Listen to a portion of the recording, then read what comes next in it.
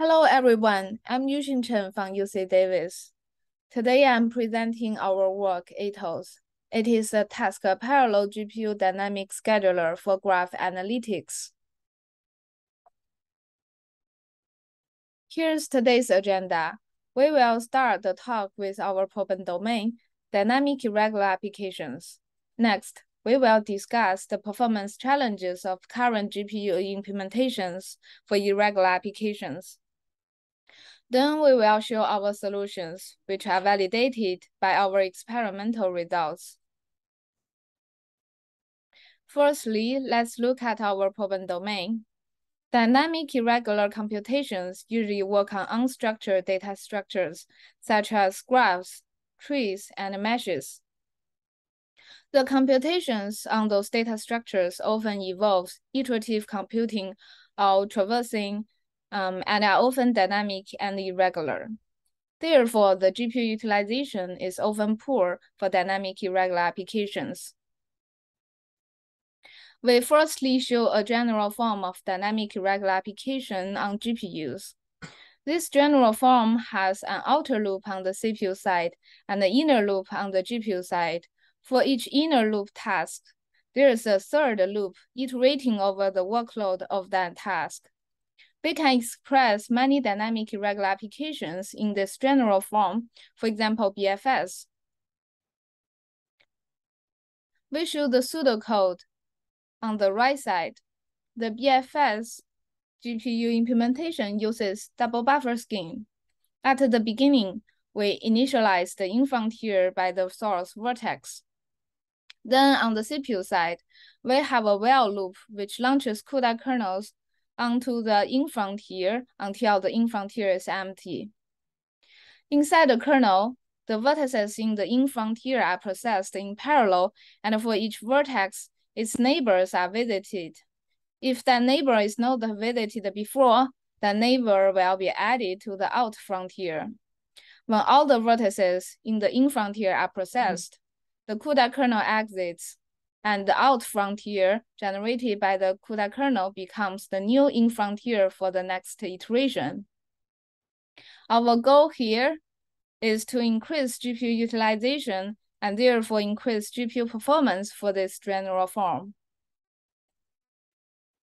Besides BFS, this general form works for other graph algorithms such as PageRank or graph coloring, and also works for non-graph algorithms such as Delaunay refinement or retracing.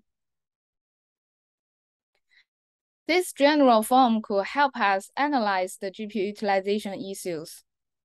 The first issue, we called it the small frontier problem, because the GPU will be underutilized when the number of tasks in the frontier fed to the kernel is not enough to saturate the GPU. Take a BFS as an example. We show a simple graph on the right side and its corresponding frontier for each iteration below the graph. For BFS, the frontier also has a topology, meaning that the vertices in the same frontier have the same depth. As you can see from this example, the frontier is dynamically generated from the previous iteration, and the size of each frontier varies. In this example, the frontier of the first iteration and the last iteration apparently has the small frontier problem. In general, the small frontier problem comes from two aspects. The application itself is limited by the available parallelism that cannot fully utilize the GPU hardware. This underutilization problem is further worsened by launching many kernels with little parallelism. As the result, the majority time goes to the CPU preparing, launching, and ending the kernels. The small frontier problem can be seen on many graph algorithms. For example, BFS. We plot the frontier size against the iteration for traditional BFS BSP implementation. The left plot is BFS on scale-free dataset, and the right plot is BFS on mesh-like dataset. On the left figure, the first and the last few iterations, there is not enough work fed to the GPU. The small frontier problem in the red plot is worse. Firstly, it requires many iterations to finish, and the number of tasks in all frontiers are only on the magnitude of 10 to the power 4. However, modern GPUs at least require 10 to the power 5 concurrent threads to saturate. When we look inside the kernel, here comes the second GPU utilization issue. It is the load imbalance issue. The issue comes from the situation that the cost of task varies. As a result, all threads wait for the slowest one and leaving GPU underutilized. Take a BFS as an example.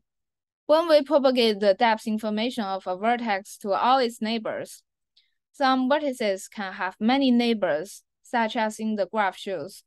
The red vertex have 4 neighbors, and therefore its workload is 4. Some vertices can have few neighbors, such as the green vertex shown in the graph, whose workload is only 1.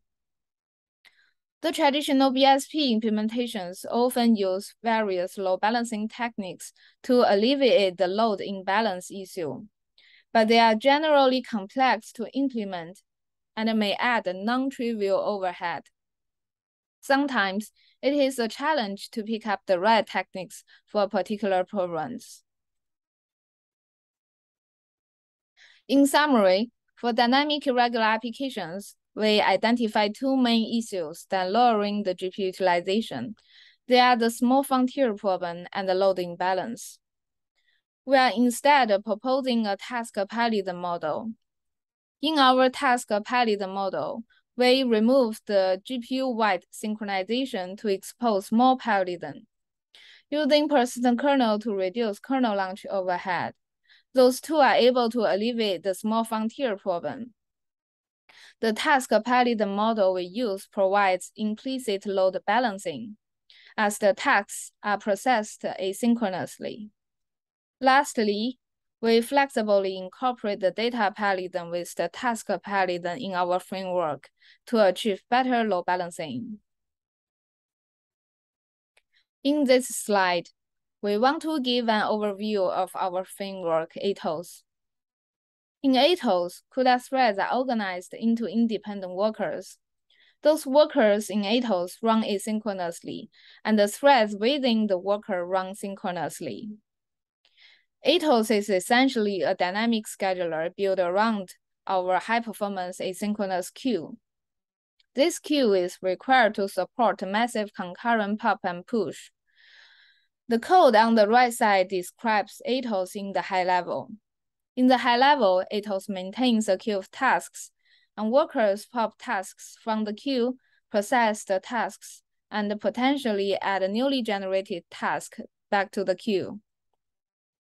The program runs until either a stop condition is met or the queue is empty. The performance of Atos is largely dependent on the performance of our asynchronous queue. Therefore, our asynchronous queue has to be high performed. We do several benchmarks for the asynchronous queue.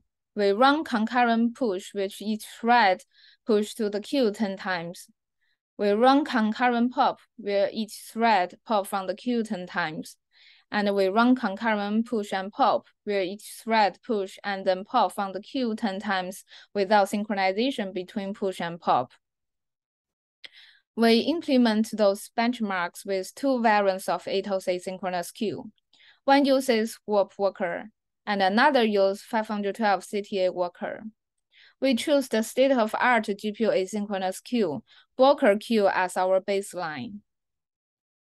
For concurrent pop, we also implement an atomic class-based queue as another comparison. The 3 figures show the runtime on the y-axis as the number of threads increases, so does the contention. In those figures, the flat the line is, the better the performance. In all benchmarks, Atos asynchronous queue with 512 threads CTA worker performs the best. We would like to mention a notable feature of Atos. It is a configurable framework. Atos supports both persistent kernel and discrete kernel. Atos provides flexible worker size. One can choose from single thread worker, warp thread worker, or CTA thread worker. Atos allows user to define pop size to achieve better load balancing. Let's see what we do to improve GPU utilization in more details. Our first step is to remove the GPU-wide synchronization. And instead of using double buffers, we use a centralized asynchronous queue. Because we remove the global synchronization, we no longer have the data consistency guarantee as before. In BFS, this means we may process vertices with different depths concurrently. Therefore, we need to modify the algorithm to ensure correctness. We can ensure the correctness by correcting those errors resulting from data inconsistency. Take a BFS as an example. Because vertices with different depths are processed concurrently, we need to use atomic mean operation to guarantee no update is overwritten. We can also choose those algorithms that are robust to removing the synchronization, such as PageRank. More details of asynchronous algorithm and the pseudocode can be found in our paper. Our second step is to reduce the kernel launch overhead. This is done by using persistent kernel to move the scheduling used to be on the CPU side onto the GPU side.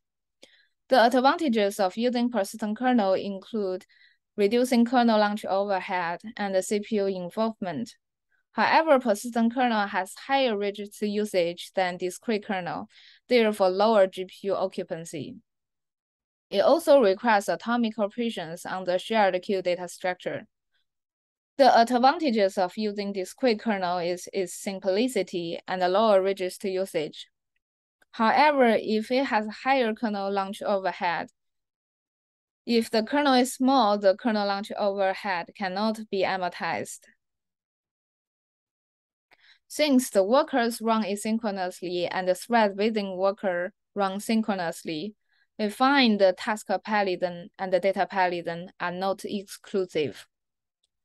We consider a continuous spectrum with pure data paladin and a pure task paladin on the two extremes, and using the worker size as the important parameter to adjust the trade-off between task paladin and the data paladin. On the left extreme, we set the worker size to a single thread. Then we have no data paladin and only task paladin. On the right extreme, we set each worker to be a whole GPU. Then we have a pure data paladin, and it becomes the BSP model. We think for different applications, the optimal trade-off will be different.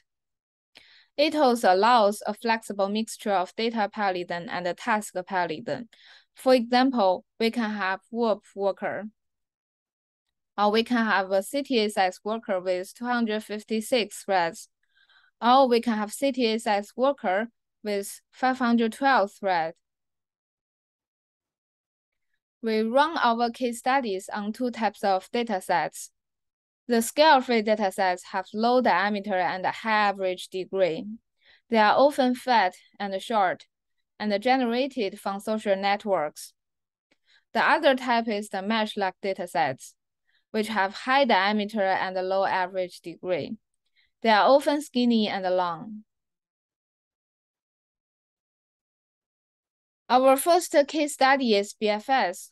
We compare 4 different implementations. Gunrock is the state-of-art graph analytics GPU implementation. We choose Gunrock BFS as our baseline.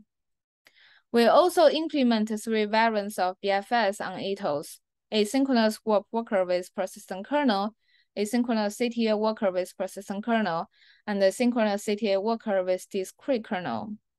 We plot the speed up of those 3 variants over the baseline Gunrock version. The best performed implementation is Atos asynchronous implementation with persistent kernel and the CTA worker size. The speedup is most significant on mesh-like datasets. where the small frontier problem is severe. Our second case study is graph coloring. We implemented 3 Atos variants.